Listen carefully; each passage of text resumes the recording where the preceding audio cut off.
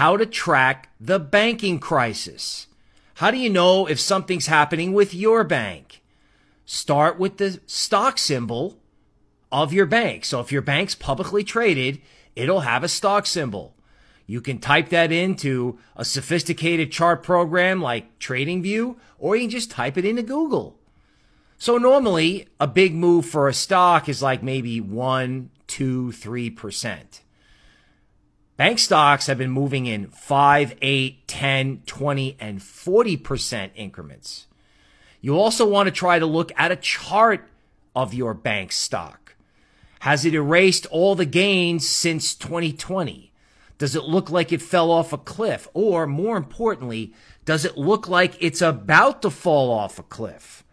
Right? If you need to get to the bank and you need cash, or you're in somewhere like Europe where, they use cash a lot in small businesses, you need to have cash on hand.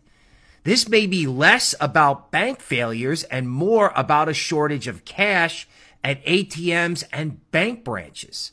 Because I'm telling you right now, folks, I was in 2008, and as I've been saying on my YouTube channel, Crypto Noble, these crises don't get resolved in a day, a week, or a month. So Silicon Valley Bank and Silvergate kicked it off, but now it's spreading. Wells Fargo needs to raise $10 billion, Credit Suisse, Italian banks, a French bank, all in trouble this morning. People trying to take money out. They've made bad loans to real estate, both for buildings and houses. So it's like the perfect storm.